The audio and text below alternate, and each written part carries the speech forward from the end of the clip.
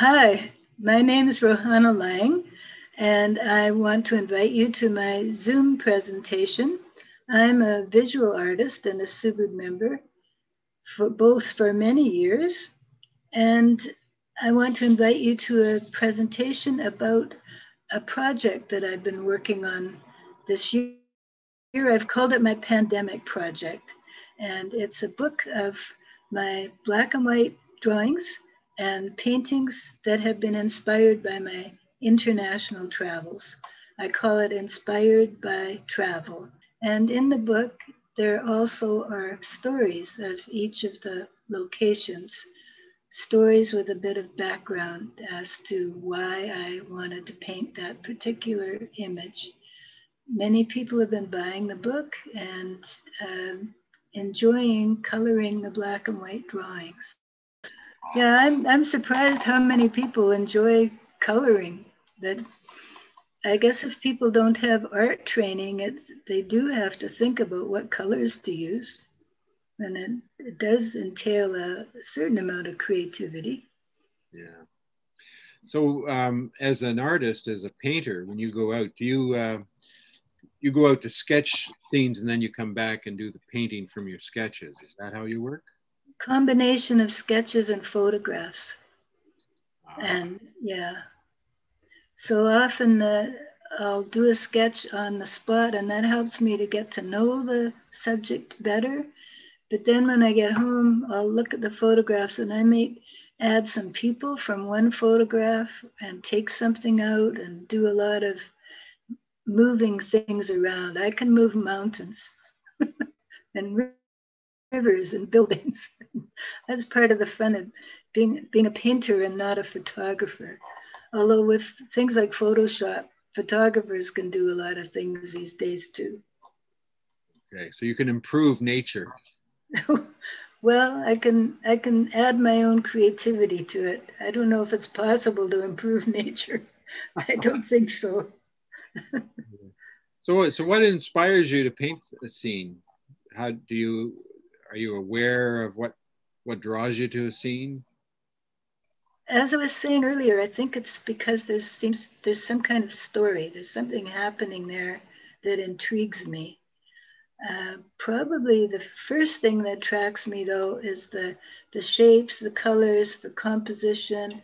I'll see something and say, wow, that what an interesting combination of shapes and colors and textures. I could really do something with that and turn that into a painting. Now, what appeals to me probably wouldn't appeal to some other artists, that they might look at a big piece of lake with a mountain behind or some beautiful scenery and find that inspiring. Whereas I might look at it and say, well, just a bunch of big empty shapes doesn't really interest me too much. So I'm really quite, I get more excited by old colonial towns. I went to art school for 4 years in the days when we learned how to do classical drawing and color theory. We didn't have computers. It was quite a different world, 1960 to 1964.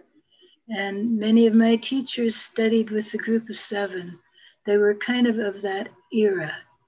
And we didn't train, very few of us then were doing totally abstract art, but we were abstracting a certain amount.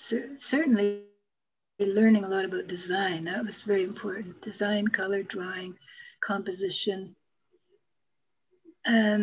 Some of my first classes, we even drew the models using skeletons, and we had structures with the muscles of the body so that we could learn about the body.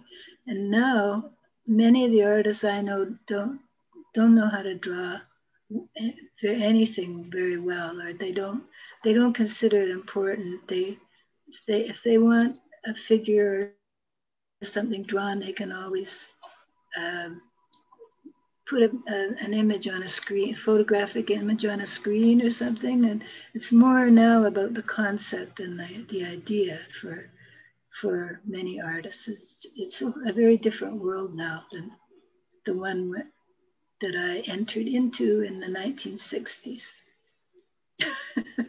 Are there particular painters or artists that that you really enjoyed or felt drawn to? Oh, hundreds of them, but ones that are well known, of course, the Impressionists, and the ones that are famous like Van Gogh and Gauguin, Matisse. I like the post-impressionists and the expressionists. So the group of seven, particularly like Lauren Harris. He was a big influence on Emily Carr, but I love Lauren Harris's sense of design, especially the series he did of Canadian mountains that are fairly abstracted. I find them very beautifully designed. Of the more contemporary ones, I recently was really blown away by David Hockney's landscapes that he did in the 1990s. They're abstract paintings that are based on British landscape, and I found them very beautiful. So I invite you to attend the presentation. And the presentation on ZoomMUSE will be on Monday, March the 29th at noon Pacific Daylight Time. And I look forward to seeing you there. Thank you.